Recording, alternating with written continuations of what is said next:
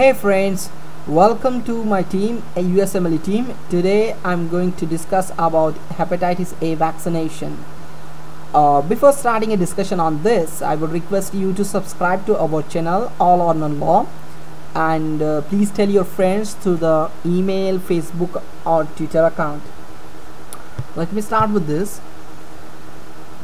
Vaccinate any person seeking protection from hepatitis A virus infection and persons without any of the following with any of the following indications: men who have sex with men and persons who use injection drugs, persons working with HIV infected primates or with HIV in a research laboratory settings, person with chronic liver diseases, and persons who receive clotting factor concentrates, person traveling to or working in countries that have a high or intermediate endemicity of hepatitis A, and unvaccinated person who anticipate close personal contact, example household regular babysitting with an international adoptee during the first 60 days after arrival in the United States from a country with a high or intermediate endemicity. Look at the days, first 60 days, very important.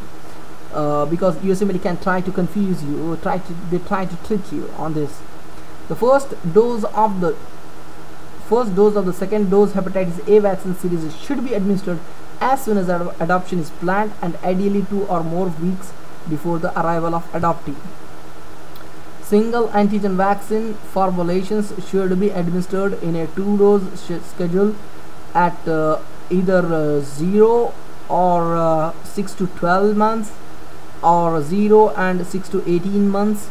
If the combined hepatitis A and hepatitis B vaccine is used, administer 3 doses at 0, 1, 6 months. Alternatively, a 4-dose schedule may be used, administered on 0, 7 and 21 to 30, followed by a booster dose at 12 months.